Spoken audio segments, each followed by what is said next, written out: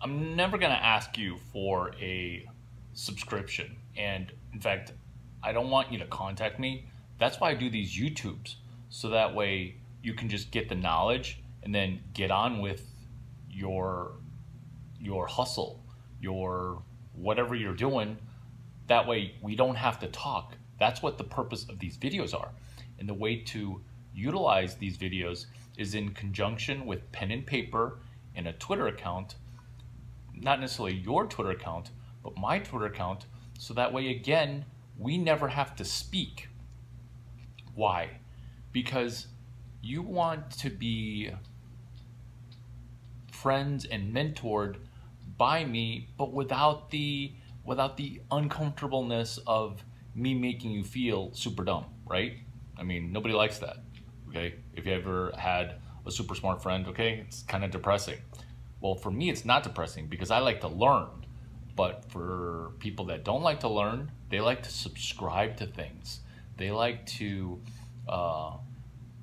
participate in a subscription for a future fire hose. They like to follow people, and they like to check back to see if they're followed back.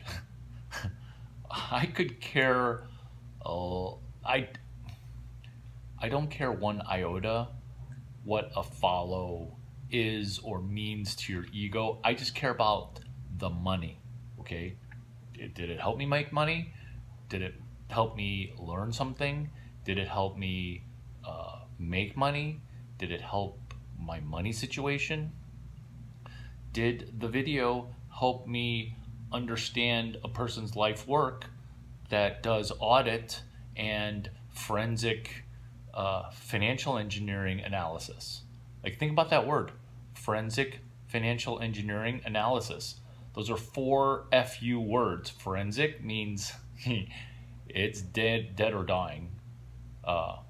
Financial engineering, which is good luck with that, because finance and econ majors, they just literally make shiitake up the same way that a PhD in econ just makes stuff up.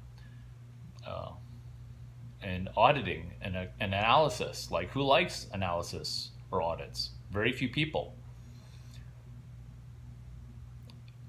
Those are the things that I use videos and books for, which include Confessions of an Economic Hitman, where these are playbook plays. And when people say playbook, like, playbooks are valuable. When you have the playbook of another team, it's super valuable to predict behavior. Books have playbook plays in them, from When Money Dies to How to Meditate. Being able to run your brain helps you alter your own traits. So let's say you weren't born with perfect traits.